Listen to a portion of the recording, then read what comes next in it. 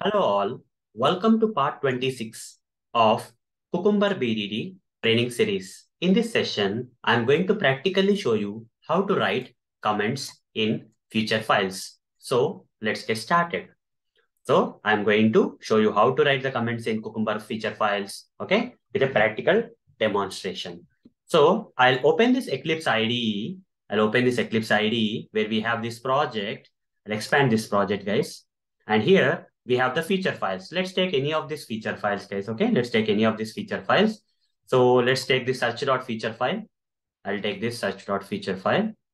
So it's highlighting some steps. Maybe I need to update this project using Maven. Okay. It's often required for you to update the Maven project. Okay. So that if the steps are already implemented, sometimes due to technical things, it will highlight the steps. But after updating the project, you see the highlightations may go off. Okay. Let's wait until this progress is done.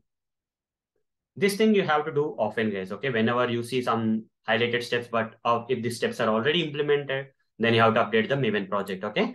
So fine. Now I would like to show you how to write the comments in the feature file. Okay. So here I'll write a comment. Comments in feature file starts with hash symbol.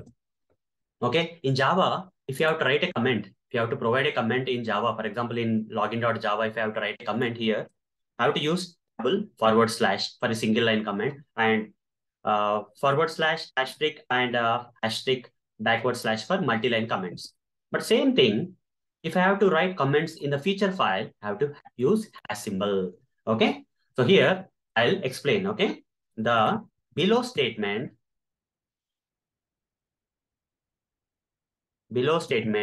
demonstrates, okay, the use of background keyword. Okay. Background Gherkin keyword you can write if you want. Okay. Gherkin keyword.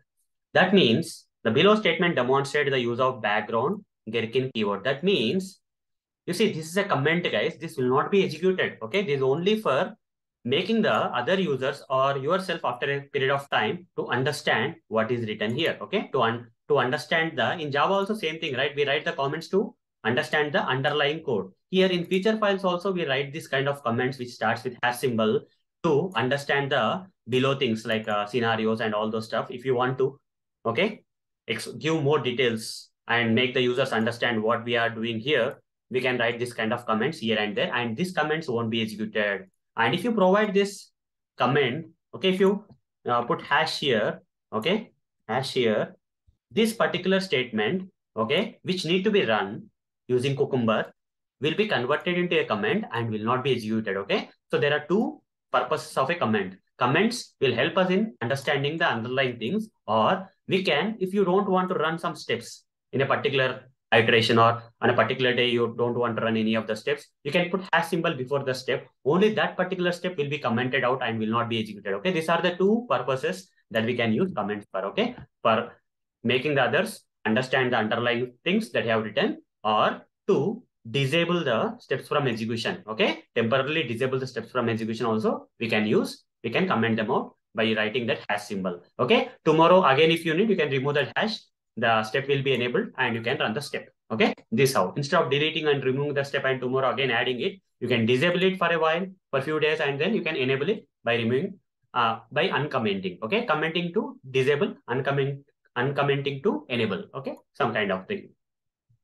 So hope guys you understood how to write comments in feature files in Cucumber projects. Okay, so that's all for this session. See you in the next session. Thank you. Bye.